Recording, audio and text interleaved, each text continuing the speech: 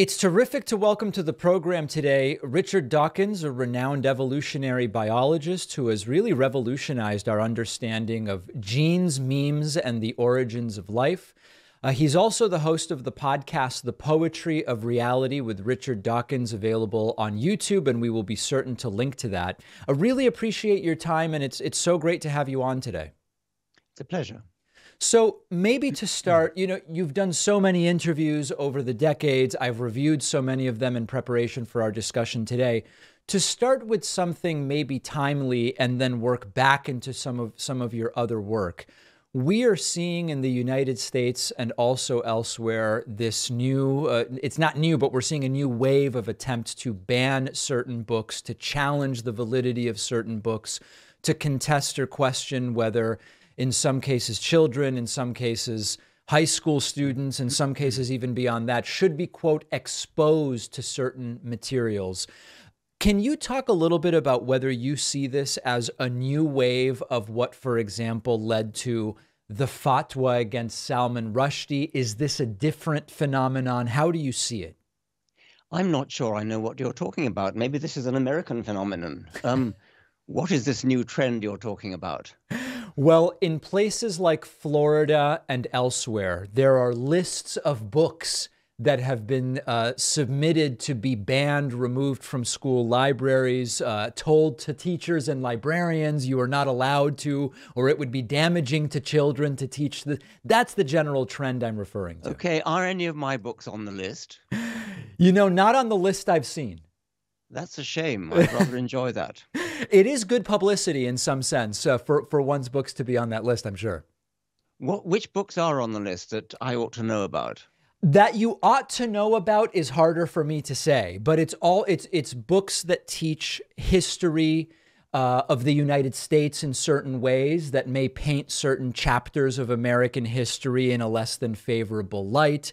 It's sometimes books where characters are gay or bisexual, for example, or these. It's really quite a gamut that it runs. I see. Well, I'm strongly against any kind of censorship of that kind. So that's your answer to the question.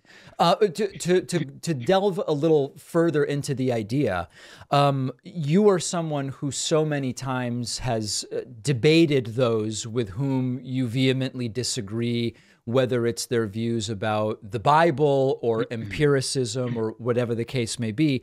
My understanding of your work generally has been that sunlight is a useful disinfectant in many cases. At the same time, there's now a discussion being had about, for example, to make it timely, should empiricists, scientists, doctors debate anti-vaccine individuals? Is it good to take their views head on versus are they given a sort of legitimacy through these debates that may be more damaging? I watched some of your recent conversation with Russell Brand, and although I agree with your perspective completely, I don't know that it went extraordinarily well from the standpoint of changing the minds of his audience, for example. What's your sense of this? I've had to wrestle with this earlier about creationists because, once again, the problem is, should you give them a platform by agreeing? If a real scientist appears with a creationist, it kind of makes it look as though there's a sort of level playing field. Yes. That somehow there's a debate to be had. And on the other hand, it could be seen as a bit patronizing if you don't. And so I find it a very difficult question. On the whole, I've decided that I will not debate against creationists, at least not naive young Earth creationists. And I took that actually on advice of Stephen Jay Gould, who's normally thought to be a bit of an enemy of mine, but we agree about that. And he advised me strongly not to do it, not to give them the platform.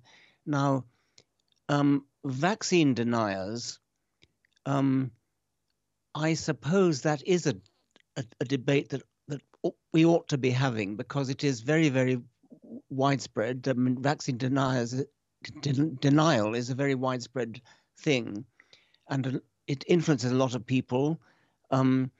there are possibilities of presidential candidates being strong vaccine deniers. So I think it is a debate we really do need to have. I'm not the best qualified to do that, but epidemiologists and doctors, I think, probably need to get out there and have that debate. One of the, I don't know if criticisms, but maybe cautionary warnings that's often issued in any of these contexts is that these debates, by virtue of their structure, it often ends up that whoever is most charismatic and articulate, rather than whoever is empirically correct, appears to win, for lack of a better term. Is that a problem that is the structure of these conversations, or is it something bigger? I think it's a big problem. I think that's correct. And we've seen it again in the creationism, especially as many people are just ignorant of what the facts are. And so if somebody sounds plausible and has a loud voice, they are apt to win the argument, although they haven't really won it. They're apt to apparently win the argument. In the case of the vaccination debate, I think I was I forget whether I said this to Russell Brand, but I have said it to somebody else, that I may have been a little bit too gung-ho earlier on in taking on board the doctrine which applies to many other vaccines, for example, the measles vaccine, the MMR vaccine, that getting vaccinated is a public altruistic act. Because if you do not get vaccinated, then you are part of the problem of the spread of the epidemic. And now that's true of other diseases such as measles. Yes. But it's possibly not true of COVID. And I've heard conflicting replies to my question about that. There's absolutely no doubt that vaccination against COVID is effective. That's not in question. That's true. Yes. What may not be necessarily true is that to refrain from getting vaccinated is itself an antisocial act for epidemiological reasons. That may not be entirely true.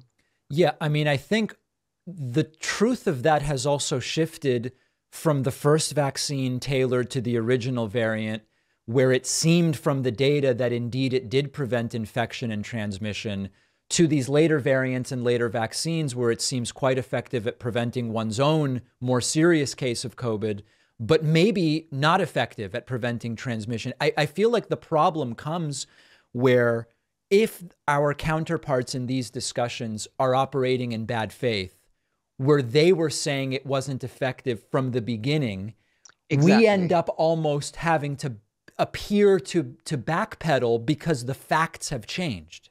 Yes, and because we are honest. Yes, to some degree because we are honest. You know, I'm wondering, I reviewed some of your older debates that you did with young Earth creationists. There was a woman whose name I now don't remember, but it's quite a highly viewed debate that's on YouTube that you probably did 20 years ago from a young Earth creationist organization. Is your view, do you feel that your opponents in whatever debates you are engaging in have either declined in intellectual rigor over the last 20 or 30 years, or have operated in increasingly bad faith over the last 20 or 30 years, or has that not been a change that you've observed? I think you're thinking of Wendy Wright. Wendy Wright, that's exactly right. That's exactly right. I'm not much of an observer of the changing scene. I wouldn't like to say whether over 20 years things have changed. As I said, I don't really do debates anymore on that subject. So I haven't really the experience to answer that question, and I haven't looked at any data. Is your sense more broadly that there is a difference today, at least when it comes to the expectations of scientists like you and others, when it comes to balancing what is empirically true and what is socially or culturally acceptable to say? Maybe I'm sort of getting at either political correctness or whatever phrase we want to apply. Have scientists had to adapt to a different environment in the publishing and discussion of their work? I fear they have. I think that this is true of some scientific journals, actually lots of scientific journals, notably Nature, Science, Scientific American, where editorial policy has swung in a very political direction to the point where scientists have to conform to a kind of political orthodoxy which almost amounts to a religion. Hmm. And this, I think, goes against the spirit, the open spirit of science, which I've always treasured throughout my scientific career.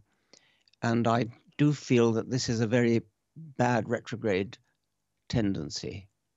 What is the, in your opinion, right way to fight that? Is it, you know, some will say it's simply to keep saying the truth and to, but the truth is that once you're really in the middle of it, that can be easier said than done. Jobs can be at stake, so on and so forth. What is the right way to push back against that? Well, obviously, my first thought is that the right way is to present the evidence. But if you're a young assistant professor or a young postdoc or something, Yes, who is in danger of losing your job, losing your grant, losing your colleagues, if you speak out, and one hears horror stories of this happening, it's a tragedy if people do have to self-censor. And I feel it's a responsibility for people like me who are retired and no longer have a job to lose to speak out on their behalf. at least in some theoretical sense, tenure would be a protection for those who are currently employed rather than retired. But there's also criticisms of tenure at institutions of higher learning. Do you have a position on the role of tenure in either enabling these conversations or not? Not really. I mean, I think it's something that once you've been promised something, people should not renege on that promise. So if you've been given tenure in good faith, then that should not be undermined. It should be upfront. In other words, that tenure doesn't actually mean tenure. Right. No, without a doubt. Let me switch gears a little bit. I was watching the trailer for the new podcast, The Poetry of Reality with Richard Dawkins, and I noted that the voiceover from the trailer is quite a similar script of sorts from your 1998 book, Unweaving the Rainbow. And one of the interesting things that's often brought up to me and to others is that sometimes the view of folks like you and others is that when you remove some kind of biblical story, God, creation story, etc., you're left with a sort of nihilistic pessimism. There's no meaning and purpose, etc. And you've talked about this before, that much of the meaning is the meaning we assign rather than what some arbitrary text assigns or whatever the case may be. Can you talk about that a little bit, in the sense that what's concerning to me is when I hear an argument from a religious individual that says, how can you really prove to me murder is wrong if you don't have some text to tell you that? My reaction always is, you're telling me the only thing preventing you from murder is some religious text? I mean, it seems as though there's another side to that argument, isn't there? Yes. Well, coming to the first point first, you're perfectly right, of course, that the script of the Poetry of Reality trailer is straight from my book, Unweaving the Rainbow, and that entire book is about the poetry of science. It's about the what nonsense it is to say that science somehow is nihilistic, is somehow takes away from the poetry, the romance of, well, the spirituality, actually, in one sense, of science. So yes, that's the answer to that. Now, the thing about, if you don't believe in God, what's to stop you murdering? I mean, if anybody says that, I think it was Herb Silverman said, I'm going to step away from you. I mean, you're not the kind of person I would like to know. If that's the only reason why you don't go around murdering people, is that you're frightened of God. What a terrible, terrible reason that is. What a terrible basis for morality that is. If that's what you call morality, then I don't wish to know you. Yeah, I mean, it gets to often this conversation of the moral relativism and the idea that anything that can be science's best approximation simply is not as definitive at some kind of prescribed set of rules, the likes of which we get from religion. Now, I would say that's a virtue of science, and the fact that it only goes as far as what can be demonstrated and not beyond, and sometimes it may not feel as prescriptive, but there are those who say it simply doesn't feel as definitive or as strong to me. Well, they may say that. I mean, I think that morality, what's right and wrong, is something we have to discuss. It's something which actually does evolve on a cultural scale, on the scale of cultural evolution. It evolves over the centuries. And what we take to be morality today is very different from what it was 100 years ago, 200 years ago, even a few decades ago, actually. I've called it the shifting moral zeitgeist. And it's manifestly the case that not that long ago, just about everybody was racist, just about everybody was sexist, and we're not anymore. I mean, things are moving in the right direction.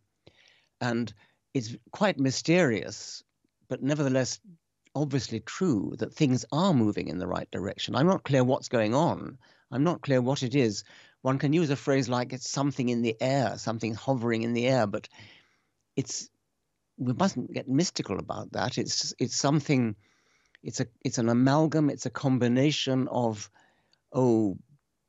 parliamentary discussion, judicial decisions, just plain conversations in pubs, in dinner parties, in courts of law, in journalism, in newspapers, in books. Something changes as the decades go by, such that our moral standards move in a consistent direction. And that direction has absolutely nothing to do with scripture, far from it. I mean, thank goodness it doesn't. I mean, because if we lived our moral lives by scripture, we'd be stoning adulteresses to death and things like that.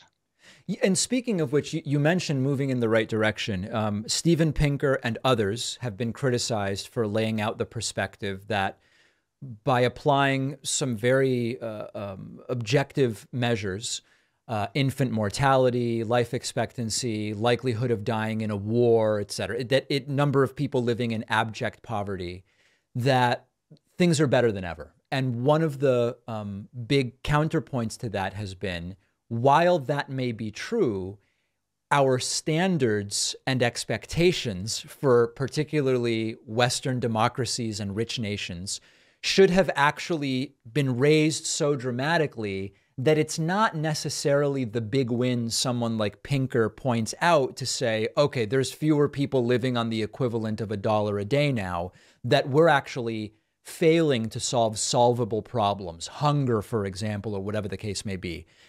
Is your view more in one direction or the other, or more in between, a balanced view? Is the point you're making that it's the danger of becoming complacent because of a book like Pinker's saying things are getting better, therefore we don't need to work to make them even better still? Is that the point? I don't know that that's my argument, but I'm sort of voicing those who say that the measures may not actually be the right measures for how we evaluate how well things are going for Homo sapiens on planet Earth. Well, I think we obviously need to try to make things better still, but I think Steven Pinker's, one of his main points is that we are so pessimistic, and the kind of thing that gets reported as news is always bad news, and you never get a news headline that says something positive, because it's kind of boring. It's not a thing that journalists are interested in. Yeah, I'm on a list of good news stories, and very often you can look at them and say, that's great news, it will never get attention, because it's usually something along the lines of breast cancer survivability over the last 15 years has increased 38%. That's Yes. extremely tangible, meaningful for people who get sick and their families and loved. It's extraordinarily meaningful, and it makes a terrible news headline for for-profit media. I mean, one reason for that is that it's not a sudden thing. It's a gradual trend. Yes. And I suppose if there were a sudden breakthrough, a sudden discovery that made breast cancer survival dramatically improve overnight, then I guess that would count as news. When it comes to more specifically now, in terms of progress versus regression, the threat of Christian nationalism in the United States and around the world, and this group that, while maybe 30 years ago they felt the same way, they were a little more coy and slick about how they expressed it, where now we actually have elected officials in the United States who openly say, this should be a Christian nation. Christian nationalism is correct. The Christian doctrine should actually determine civil government and how our society is organized. Has your view of the threat of that movement intensified since you wrote, for example, The God Delusion?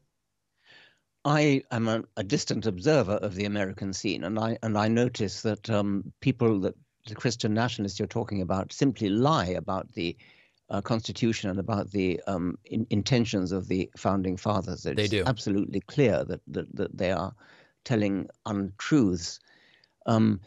It's very different over here, of course, because we genuinely are. I mean, in Britain, we are founded in Christianity, in the sense that the monarch is the head of the Church of England, for example. Yes. This is a historical accident. It has an oddly paradoxical effect, which is that it kind of makes religion boring. It's not a big problem in the way that it is in America. I think precisely because in America, it's not an established religion. It's something that's open to free enterprise to compete over. Therefore, religion is kind of exciting. You have these great big churches with people waving their arms around and dancing and things. We don't have that here, not much anyway. And I think it's partly because we do have an established church.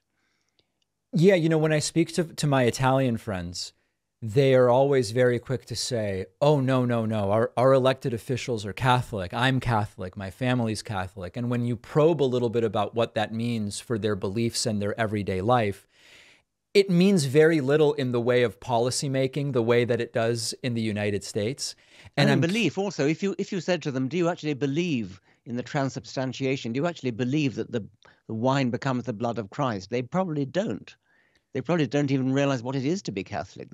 They're born Catholic, they're baptized Catholic, they're confirmed Catholic. And so they think they are Catholic, but they don't really believe it.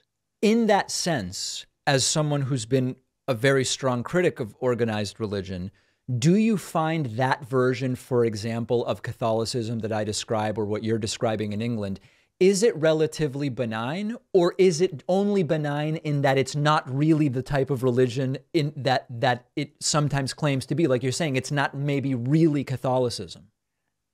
I think it is relatively benign. When I stress the word relatively, I mean, when you think of the competition, when you think of Islam, I'm sometimes inclined to agree with Ayaan Hirsi Ali that in certain parts of the world, at least, we need Christianity as a sort of buttress against something worse. Hilaire Belloc's line, always keep a hold of nurse for fear of finding something worse. I mean, Christianity is bad enough, but it's not the worst religion around. Is that clear in your mind, this sort of ranking of the risk posed by different religions? I think it is pretty clear. I mean, Christianity was so appalling in the Middle Ages, and it's kind of had quite a few centuries to grow up. And so I think that there is a possibility of ranking there, yes. Do you, I mean, what does that landscape look like to you? Well, I mean, it's one of the doctrines of Islam that the penalty for apostasy is death. Well, I think even the most fervent Christian nationalist wouldn't say that somebody who renounces Christianity should be killed. No, I've had Christians on my show who say gays should be killed, which I don't know if it's better or worse. Well, it's about equally bad, but I would say so. But that's not a religion anyway. Well, it may be fermented by religion, but it's not actually saying if you give up Christianity, you should be killed. No, that's certainly true. Do you think that, I mean, whenever this conversation is had, someone will invariably say, oh, well, what about Buddhism? Here's a bunch of very peaceful things about Buddhism. And then someone will come back and say, well, okay, but then here's some other stuff about Buddhism that maybe is actually a little more concerning. Do you concern yourself with looking into the details of some of these smaller religions relatively and going down the list further and further, or is that No, not really a concern? I haven't really done much of that. No, I don't. I'm not that keen on giving a kind of rank order. Fair. No, I think I think that that's fair. Let's talk about one more general area in the time that we have left. You've said many things over the last 2 years related to the discussion about gender and transgender and gender identity, etc. Some of which you've said that I agree with, and some of which you've said that maybe I agree with a little less. One of the most interesting things that I heard over the last few months was Neil deGrasse Tyson in a conversation with a right-wing person from the United States say, listen, there are all sorts of conversations and debates to be had about this issue and the connection to whether it's mental illness or whether it's age appropriateness of certain decisions that are made, etc. Can we all agree that gender is expressed on a spectrum? And what I found interesting about Neil deGrasse Tyson saying this is that it's less a conversation about biology and sex and genitalia, but it is a question about what I think is an undeniable reality about the world, which is, at minimum, the expression of gender is on a spectrum, and that maybe that can serve as a starting point for some of these discussions. Would you agree with that, which seems to me like an uncontroversial statement, or is that a problematic statement to you? I'm a biologist, and what I really object to is the subversion of language, talking about a woman's penis, for example. I mean, that is just playing around, playing fast and loose with the English language. And I'm a biologist who needs to talk about sex and the difference between male and female, which is absolutely clear. It's one of the very few binaries we actually have in biology. Race is not a binary. Race is a genuine continuum, obviously, because of all hybridization and so on. Almost everything else you can think of is a continuum: short versus tall, fat versus thin. All those things are a continuum. Sex is the one thing which actually is a binary. And I think that messing around with the English language, and well, any language for that matter, but I happen to speak English, is a subversion, a perversion of clarity of thought, clarity of speech for political ends. Yeah, and I think most of my progressive colleagues would agree that the biological circumstances undeniably are men, women, some percentage born intersex, and that's tiny percentage, yes, no, negligible certainly. Percentage. No need to exaggerate what the percentage is. No. Is it also, in your mind, a problem to separate biological sex and gender expression? Do you have an issue, language aside, is that a concern to you? I am not particularly bothered if somebody wants to present themselves as the opposite of the sex that they are.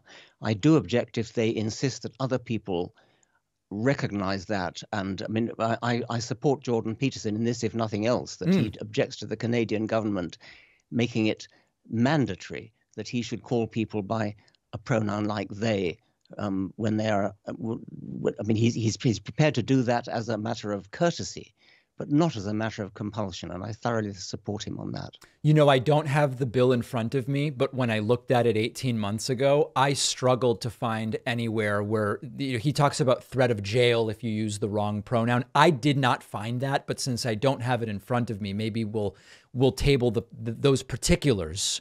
But that being said, what about, for example, things like arresting doctors who provide certain gender-affirming care, as it's called? Maybe you have an issue with the term or not, but what about the arresting of doctors, for example? Does that not start to bite a little bit to... Oh, sorry, go ahead. Which doctors have doctors been arrested for that? No, these are bills that have been proposed in the United States. It has not happened, to my knowledge, fortunately. Children or adults? We've seen both in different states. Well, I would have, I would have strong objection to doctors injecting minors, children, or performing surgery on them to change their sex. And as far as adults, you have no issue? Well, I think if they've thought about it properly, like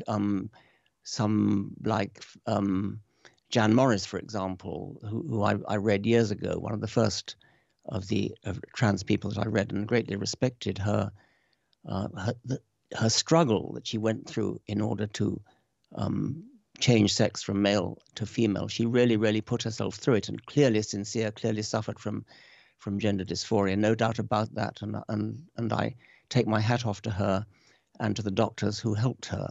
But I fear that what we're seeing now is a fashion, a craze, a mimetic epidemic, which is spreading like an epidemic of measles or something like that. Yeah, I mean, listen, we're not going to resolve this today, but I think, you know, I share some of the concerns I've seen you share with regard to children, with regard to questions about some of these treatments, etc. And I think that these should all be questions that should be had and asked and answered in good faith with data and empiricism.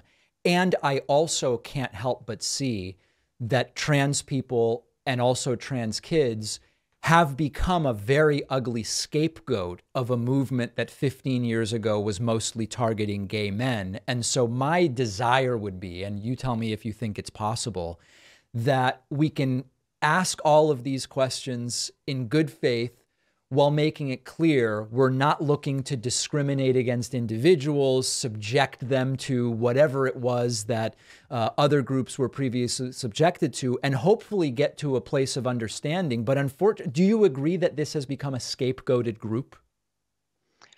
What I see is that there's in effect a war going on between gay people and trans people, or at least not trans people themselves, but trans activists. So I'm not sure that I follow that. I think that I have great sympathy and great respect for gay people, and I worry about the bullying that goes on, not by trans people themselves or necessarily, but by some of the activists. I mean, there was somebody in Britain, I think just a couple of days ago, who stood up and made a speech. He was actually a trans person, a man turned woman, who said, "If you see a TERF, punch her in the fucking face." Oh, so in other words, you, if I understand correctly, you have some concerns about LGBT and whether or not trans really is part of the LGB movement or something different. Well, I think there's been a recent court case in Britain where an LGB lobby was fighting against a T lobby. So I'm not familiar with that case, but I'm aware of that disagreement, certainly. So that is a concern to you. Yes. Interesting. All right, Richard Dawkins, there's no appropriate time to cut a conversation, but let's cut it now because we are at the end of our time. We will be linking to your podcast. I really appreciate your time and insights, and I know you're very busy. Thank you very much.